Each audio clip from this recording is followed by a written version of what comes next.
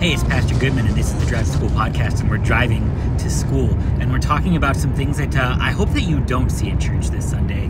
This Sunday is Reformation Day, and so Lutherans, we make a big deal about it. And so the thing that I hope that you don't see in church this Sunday is hope regulated to a niche hobby. It's so easy to sort of take this story of Martin Luther and lean into it to the point where the only people who really care are the people who care about, 16th century European history and niche theology from one Christian arguing with another. But Reformation Day is about hope. And so the story of Luther is great. 95 theses, let's go. If you really are sitting on the keys to the kingdom of God, why are you selling it? I understand that. But the text that our Lord would leave us is that anybody who commits a sin is a slave to sin. But if the Son sets you free, you will be free indeed. And this is about hope, because even if you don't have the words to it, even if you don't like the vocabulary of slavery, it's so easy to be owned by your vices. It's so easy to be owned by your sins, by trying to escape them, and by the guilt and the shame that are left behind even after they are gone. Anybody who commits a sin is a slave to sin.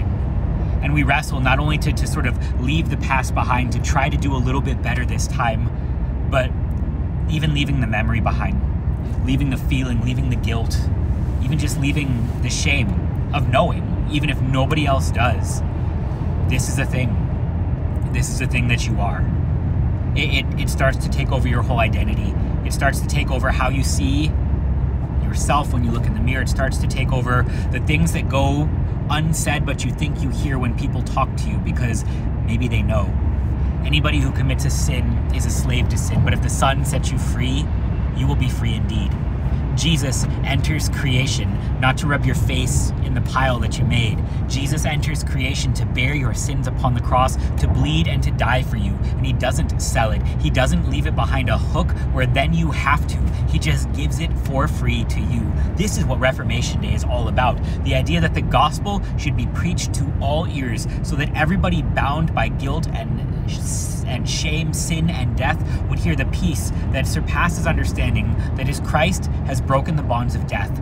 Sin has been forgiven. Guilt and shame, they're owned by Jesus now. You don't get to own those anymore. You are free from those things because you are not known by those things. You are known by your Savior. Your Savior bleeds and dies for you. And this is the forgiveness of sins that lets Luther, with all of his anxiety, stand boldly to confess that this is something worth fighting for. This is something worth proclaiming, not simply to the people who already believe it and think that it's pretty cool to talk about history, but to all people struggling under the weight of the things of this world, whether or not they even know the diagnosis for their pain.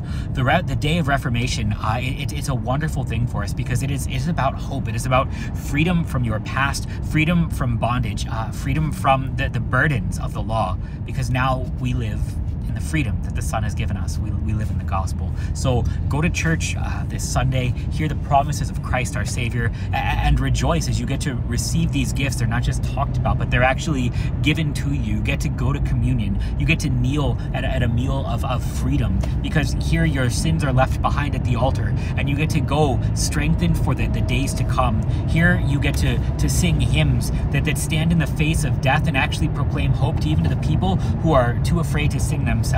Go to church and celebrate Reformation Day, but not just for niche history. Do it for hope. So yeah, do that thing.